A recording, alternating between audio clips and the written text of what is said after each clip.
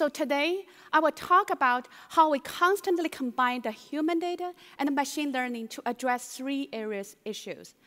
First is understand our painters. Second, understand the pains.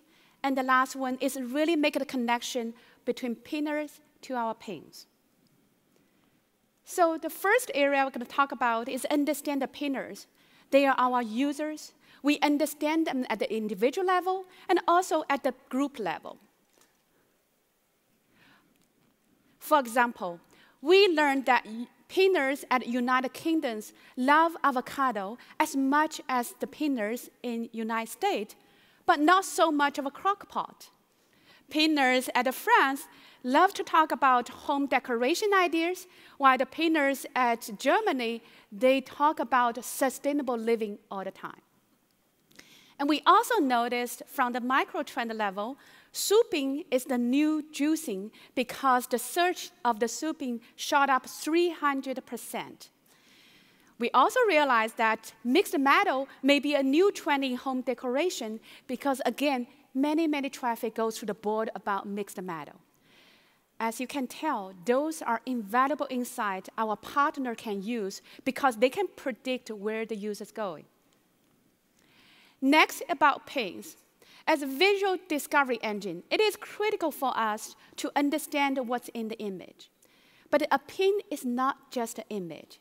It is a visual bookmark to a creative idea. Understand what's in it, understand what's the style behind it, is a very challenging problem for us. Take a look at this living room scene. How would you describe the style? It's simple, it's cozy, maybe a little bit contemporary. How many times you work in your furniture store and the salesperson will ask you, what's your style? What are you looking for? I don't know about you, but I always have a hard time to describe my style. A lack of a vocabulary to precisely describe that. But I knew it when I see it.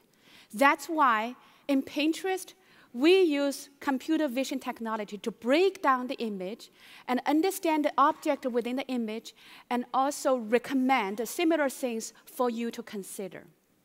In fact, we go one step further.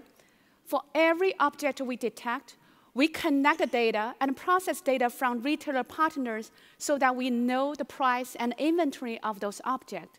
When our painter is ready to make a purchase, we are here to help.